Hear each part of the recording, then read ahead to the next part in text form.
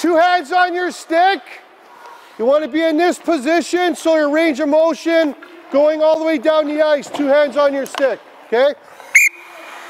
As soon as they pass by the blue, that's it. Yeah, keep your stick on the ice the whole time. Good. Excellent. That's it, good. Yeah, elbow up. Yeah, good.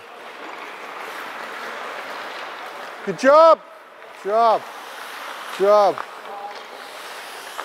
What's this called? What's this? Elbow.